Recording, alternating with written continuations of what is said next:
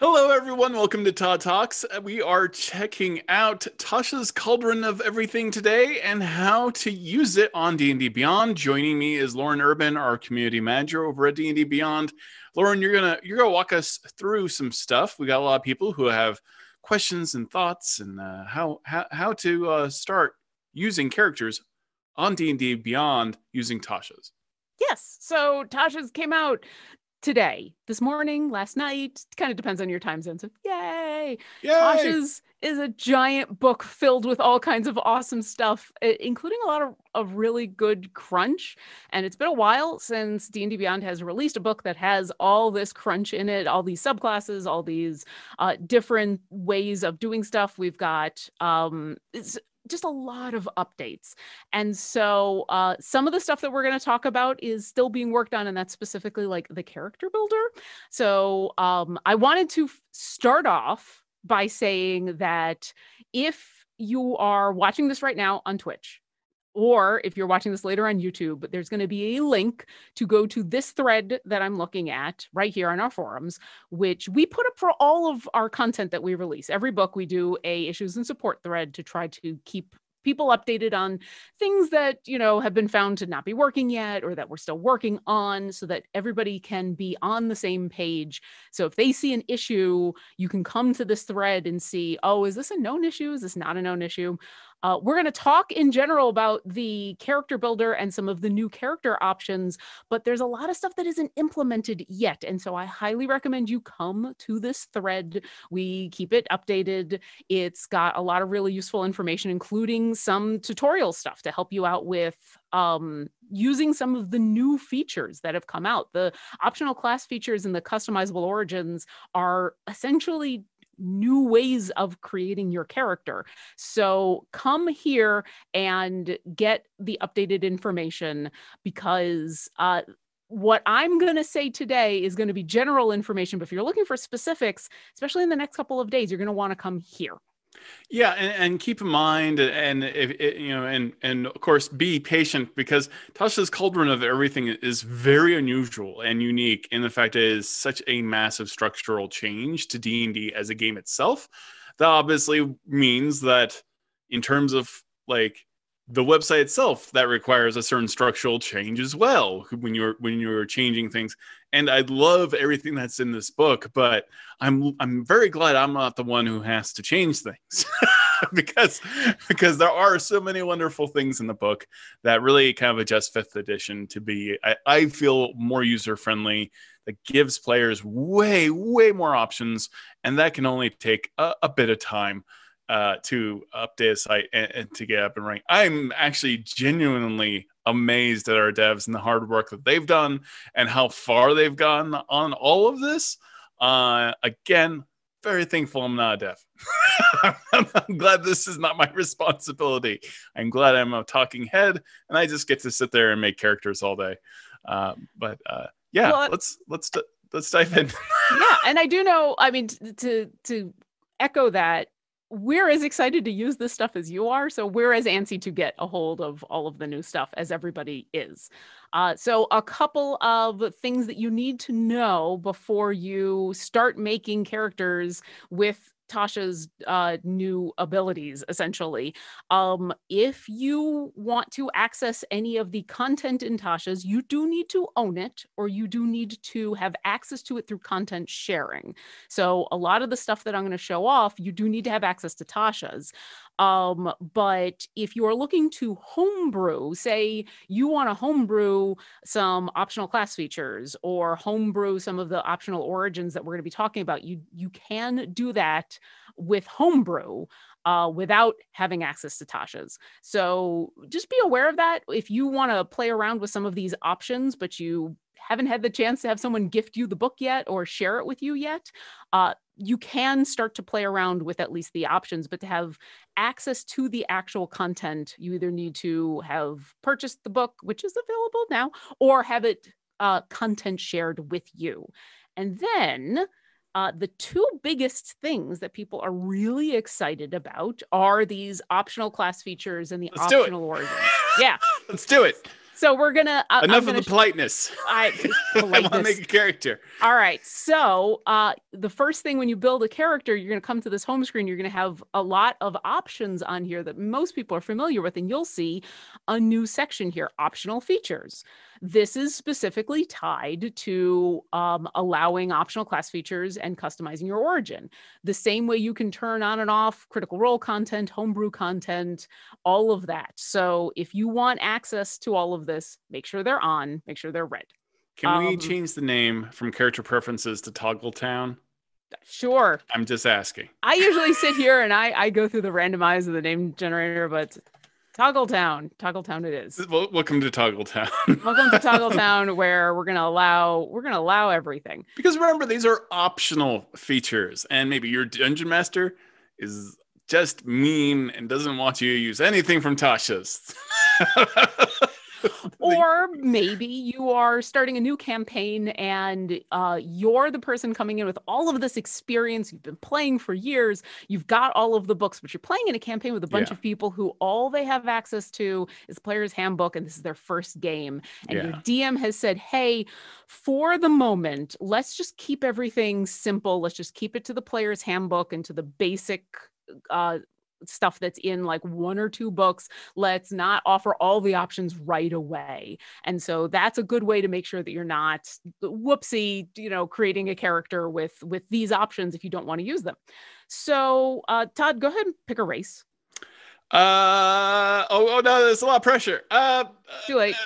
Dragonborn? Yes, that's always a good race. So this is all going to look the same. You're going to pick your which race that you want to go with, and it's going to show you all of the normal stuff, and then you're going to notice over here Origin Manager, which we've turned on, and this is going to give you all the different options in Tasha's, which lets you alter things like your ability scores and your features and traits depending on the options that are available in Tasha's and things that you want to do. So this is so if your Dragonborn didn't grow up in an archetypical way, but grew up with a bunch of dwarves, and so they speak Dwarvish instead of Draconic, or you want to play a Dragonborn that has spent their life studying and is really interested in becoming a wizard, and so reverse Smaug. Exactly. Grew up with dwarves, on very friendly terms. You won't play that Dragonborn. Pretty much. And so what it's going to offer you here are the different things that you can change, which for Dragonborn are the ability, and for all the races, it should give you the option to change your ability scores. So I want to be able to switch those around, and your languages. Depending on what other abilities this race has, it will give you some other options.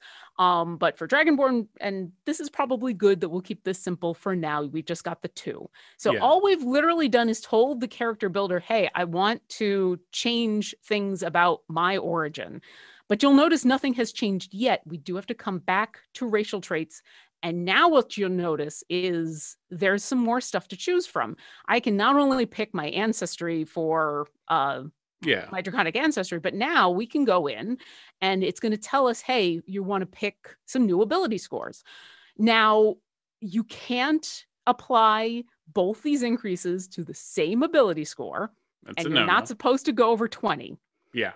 Because a lot of the things in the D&D Beyond character builder are built to be able to give you as many options as possible. The reason we have that in here is because for the moment, you can actually do that. You can whoopsie. By can, we mean you can break the game. But we're asking for your better nature. Don't dump everything into charisma and become the perfect warlock Dragonborn. Or this is one of those where is your DM following this rule or not? Have they specifically said, no, go ahead and just dump everything into charisma if you really wanted to?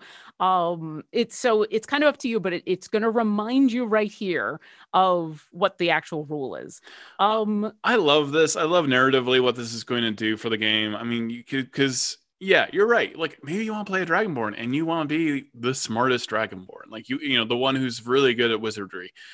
And now I can kind of have that dream and not have these kind of, these arguments of, well, that's not the optimized race or origin for playing that, class. But I want to do it anyways. Like I played, I played lots of creatures that were not optimized for their classes, and this forgives all of that. And I really love the idea of like, this is a lot better character growth to me.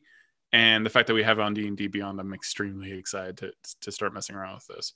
Absolutely. It's just another option. I mean, as someone who's playing a Dragonborn cleric right now, which is not the optimal class and race for being combo, a cleric, yeah. But, and so now if you have a character option in mind, a character concept in mind, you have the ability to still have the stats to be effective when you are playing, as well as be able to play the character that you want. And once again, this is all optional. If your DM wants to go by the original rules that are in the player's handbook, you just say no to this and you're absolutely fine. But for now, let's make this a nice, intelligent Dragonborn. We're going to make a wizard Dragonborn because why not? Same thing for languages. And see, this is interesting because imagine being a Dragonborn, but you don't know how to speak Dragonborn. Then there's a story right there. Exactly. And this is going to be another one of those places in where we're going to tell you what the official rule in the book is, but D&D Beyond is also going to let you essentially break that rule, because it tells you the list of languages that you're supposed to pick from, but then it also says your DM may add or remove languages from that list depending on what languages are appropriate for your campaign. So you'll notice this list that you can choose from includes all the languages, because we want you to have all of the options in case your DM says, everybody in this campaign, everybody is going to learn Leonin. There you go. You can, as you do. You can all speak with the fun line people in Mythic Odyssey of Theros. Yeah. So it'll let you pick from everything, but it'll give you the heads up. Hey, this is, if you're going by the rules, this is what you're supposed to pick. Since we're going with an actual wizard, I'm gonna keep the Draconic in there because I feel like that makes sense. But there you go. That gets us all of the different origins for our Dragonborn. As I said, other races have different options. They're dependent on what you've picked, and all you gotta do is go into Origin Manager. They'll be right there. You turn them on. You can decide which ones you want to use and go from there. So now let's go to class. This is where things are gonna get weird in a good way. Well, they're gonna get fun, so we'll go ahead and pick this. I think weird is fun. So yeah. And now we're getting into the optional features manager. Yeah. So the wizard stuff, the class feature variants are the same kind of thing as what we just saw with the origin, and where you're going to come here, you're going to pick what class you want to be, and then look, optional features manager. And it's going to be the same kind of thing in where what you're going to be picking from are the options that you can either replace or add. And it's going to be very class specific. This can get complicated depending on how high of a level you are and how much you want to change. I would probably suggest, until you're familiar with all the options, have the copy of Tasha's here so that you can go right to what are the optional class features, have another tab with what the wizard, the normal stuff is, so that you can see everything all at once and kind of compare. But essentially you're going to do exactly the same thing. So additional wizard spells, this is just allowing you to have a wider option of spells to pick from. Right. Forgive some of the way some of this is looking right now. We're still forgive our dust. Some of this is still being updated. Yeah. But the furniture has been built, but there is some sawdust on the ground. the house is beautiful, but we still have to put some rugs down. So please. But yes, this will list off all of the spells that you can add. And then since we just went up to level 3 cantrip formulas, so this is a different feature for your 3rd level wizard that you can, I believe this is a replacement. So this is the thing. Some of these are replacements for stuff, and some of them will be in addition. And that's one of the things you'll want to be double checking is, does this replace a feature you have, or does this add to a feature you have? And then same thing, once you've decided, hey, I want these optional features, you come back here to class feature, and those options should be in there when you're picking your spells. Hey, look, you've got the different spells that are still looking nice. So yeah, and here's cantrip formulas. That's already, so this is a replacement. Normally when you are a wizard at 3rd level, so let's get rid of this and I'll actually show you. Yeah, it's just it's an addition. I'm sorry. So wizards don't normally get something at 3rd level there, and now we're gonna give it to those wizards. So our draconic wizard can actually do that, and there it is.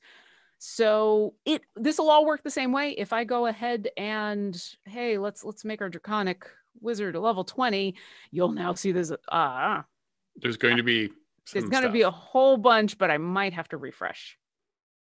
I might have done too much. But yeah, basically all of these different options are going to be coming up. Oh, you know what it is? Nope, I am wrong. See, this is what I get for having a new book. Wizards only have stuff at 1st and 3rd. After that, it's you pick your subclass. Yeah. So that's why nothing else showed up. Yeah, there are not as many options for wizards. Wizards have a lot of options already. Yeah. I mean, clerics have a ton of options too, and then there's also bonus options. And then there are some classes that don't. So, but yeah, same kind of thing. You're just going to come to the optional features manager. You'll pick the stuff you want, and there it is. Rogues are another good example of there are not as many optional class features. I believe there's one for rogues. So it'll be pretty simple when it comes to this kind of thing. And I'm going to take a quick look here just to make sure, because that was kind of the major thing. A lot of people, because these are new things in the content, in the character builder, a lot of people are missing, they bought Tashas and they're excited to jump in and make a new character. And if you don't have this turned on, if you don't know where to look, so now you do, and there you go. And you can go from there. Everything else should be the same, pretty much. You'll pick everything as you normally would, and it should now all show up in the character sheet as normal. We've recently updated there were a lot of new subclasses that included a new feature where you can use something a certain number of times depending on your proficiency bonus. Right. So that's now been updated so that it's showing the correct numbers there and doing the correct math there. All of the feats and spells and magic items are available and can be added and used. Some of the feats are still being worked on, so be careful about that. You want to check out the that link to the forums that I talked about that had all the updates. Some of the feats are still being retooled to work the way they should in the character sheet. A lot of the spells and some of the class features will let you summon a creature that has skills or bonuses that are based on your stats, which is kind of a new thing. The Wildfire Druid is one of the big ones that way. Yeah. You're going to have access to that stat block in your character sheet, but it is not going to auto update with your information yet. So for now, you'll still have to do the math on your own. I believe that's true as well for the Artificer Steel Defender as well. So this isn't necessarily something new, but obviously they are working to get that to be scalable in D&D Beyond, so you don't have to do that math yourself. Tasha's Cauldron of Everything is available now on D&D Beyond. Purchase before January 5th to unlock the Cauldron dice set, as well as character sheet backdrops, themes and frames.